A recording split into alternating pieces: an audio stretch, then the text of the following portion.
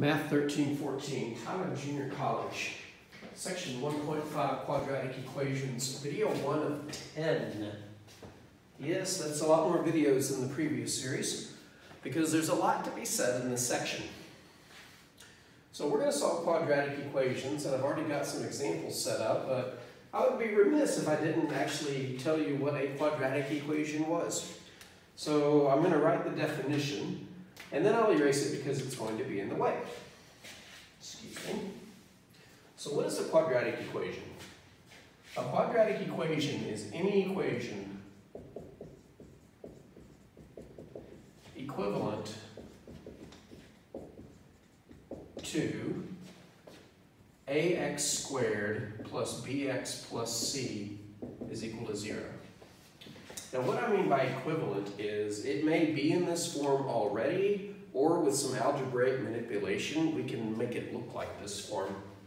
You'll notice that the two examples on the board already are of this form. Some number times x squared plus some number times x plus some number equals 0. And when I say plus, you have to take that loosely because the a, the b, and the c can be positive or negative numbers. And speaking of the a, the b, and the c, specifically the a cannot equal 0. Well, it could, but if it were, then this first term would disappear and it would no longer be categorized as a quadratic equation. I guess you could say that a quadratic equation is a polynomial equation of degree 2. In other words, the highest power of the variable is 2. If it were just 1, it would be called a linear equation. So we're going to be solving quadratic equations, and I know of at least 4 ways to solve them. There are some more creative ways that sometimes are better options, but let's not go overboard.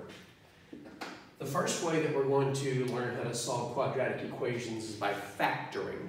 Now, if you are rusty on your factoring skills which I must admit are a prerequisite for taking this class, then you need to review some factoring.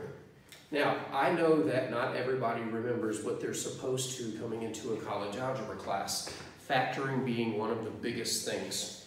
So if you need a review of factoring, there is a series of videos about, well, reviewing factoring.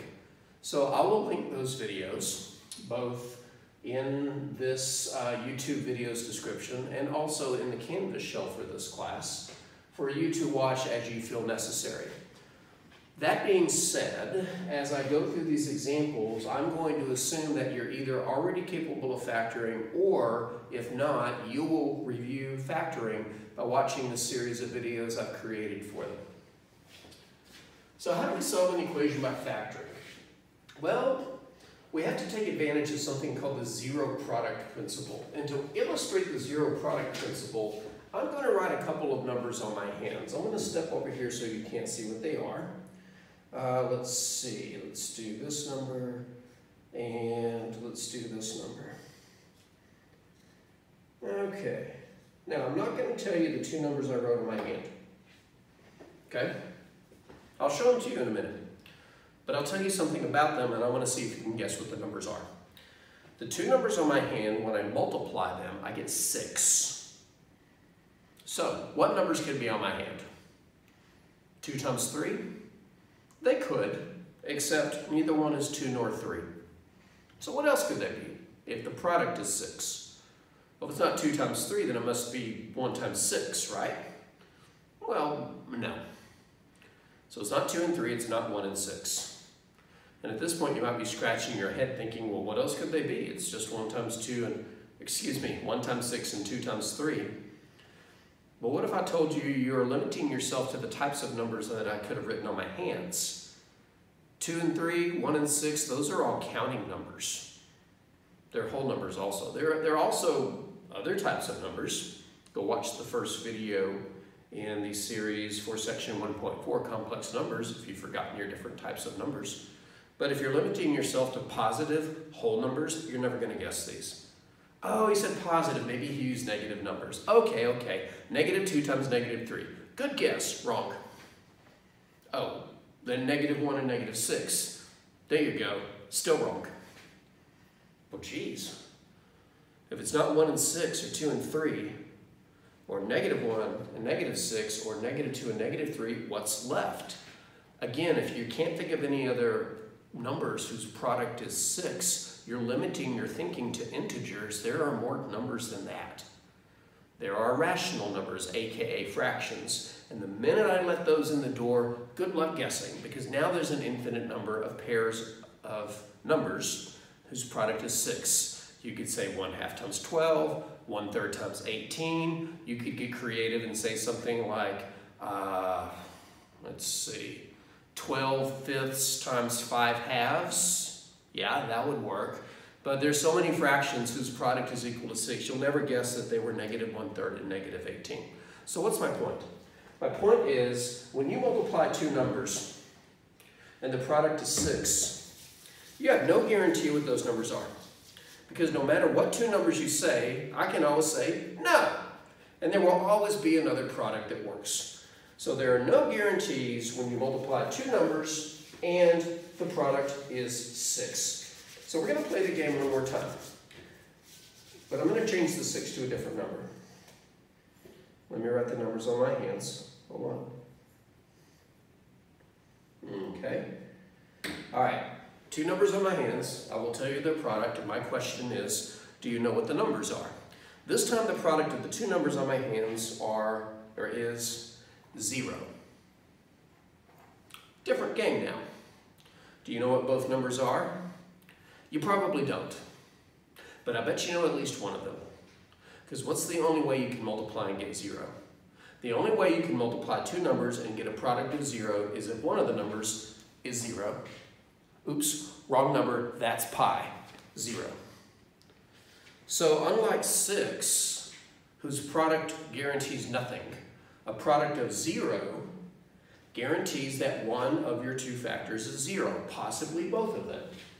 So 0 comes with a guarantee when it comes to multiplication. Everybody knows that if you multiply by 0, you get 0. But what a lot of people don't pause to think about is, that's the only way you can get 0, is by multiplying by 0. In fact, that property is so important, it has its own name. It is called the zero product principle.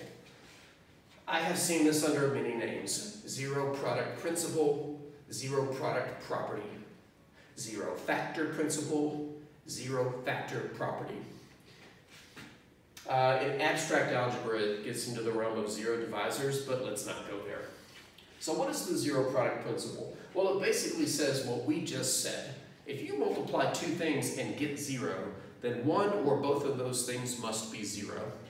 Algebraically, it looks like this. If you have a product equal to 0, symbol you might not be familiar with. It's a double-lined arrow. It is a symbol for the word implies. So if a product is equal to 0, that implies that the first factor is 0, or the second factor is 0, or both.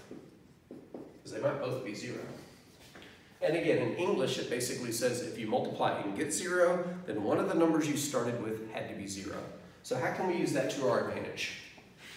Well, the biggest obstacle in solving something like x squared plus 13x plus 30 equals 0 is too many different x terms. Normally when you solve an equation, you get x by itself. But we have two incompatible x terms. They're not like terms. I can't combine them. I can't just move one to the other side and start solving because the other one gets trapped inside of whatever I solve for. So our biggest obstacle right now is that we have too many x's, specifically these two x's glued together. So how can we work around that? Well, if we can get a product equal to 0, the zero product principle says that we can set each factor equal to 0. So watch what happens if we take this trinomial and factor it. Now, here comes the factoring skills I was alluding to, skills that in theory you already have coming into a college algebra class, but in reality, a lot of people don't. If you need to review factoring, please watch the series of videos reviewing factoring. It will shed all the details on all the factoring techniques you will see in this video and the next one. So what does x squared plus 13x plus 30 factor into? Well, if you were to unfoil it, it would factor into x plus 3 and x plus 10. The short reason why, 3 plus 10 had a sum of 13, but 3 times 10 has a product of 30. Foil it out if you need convincing. But if you get it factored, and by the way, it doesn't matter if you write x plus 3 first and x plus 10 second, or vice versa, as long as you have the correct factors. But now that we have a product equal to 0, the zero product principle says we can basically split this into 2 separate equations. We can say, all right, this multiplication problem is equal to 0, so the first factor is equal to 0, or the second factor is equal to 0. And if you'll notice, that separates the x's, and now we can solve for each one. Solve for the first equation by subtracting 3 on both sides, you get x equals 3.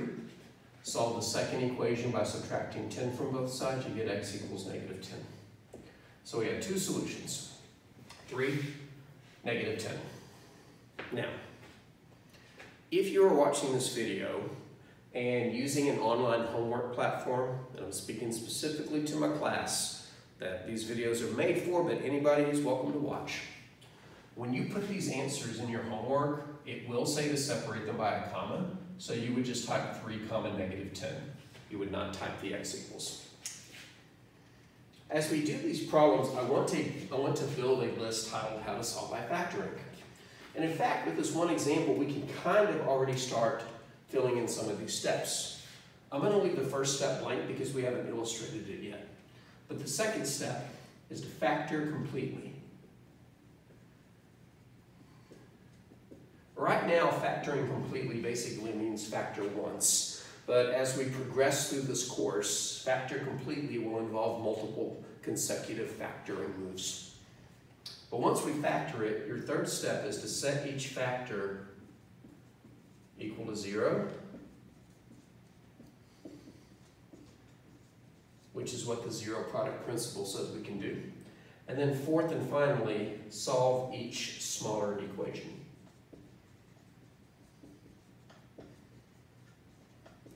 I invite you to pause the video and try the next example. I will warn you that the factoring is a little bit more involved because the leading coefficient, the number in front of the highest power, is not 1.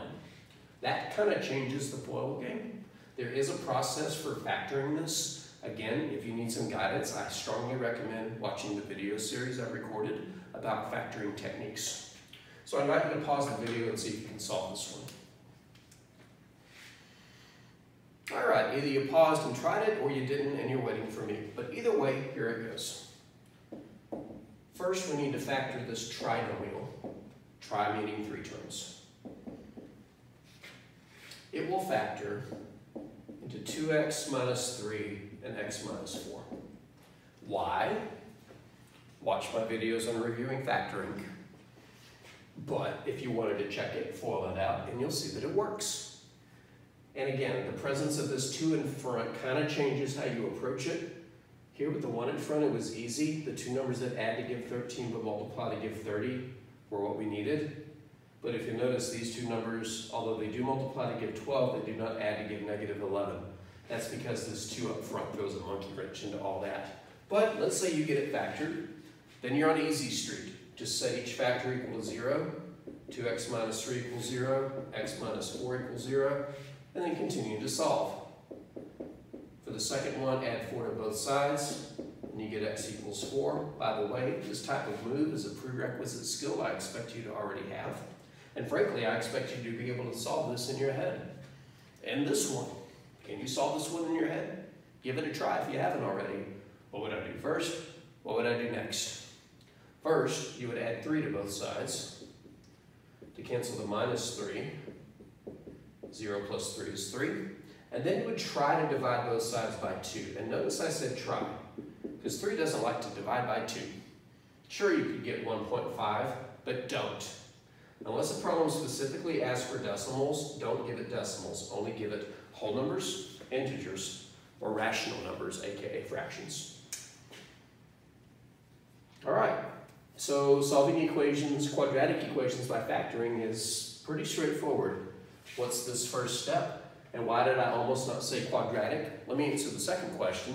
This technique works for bigger equations. a story we will revisit many times between now and the end. Well, what's this first step? Well, watch video 2 and you'll see.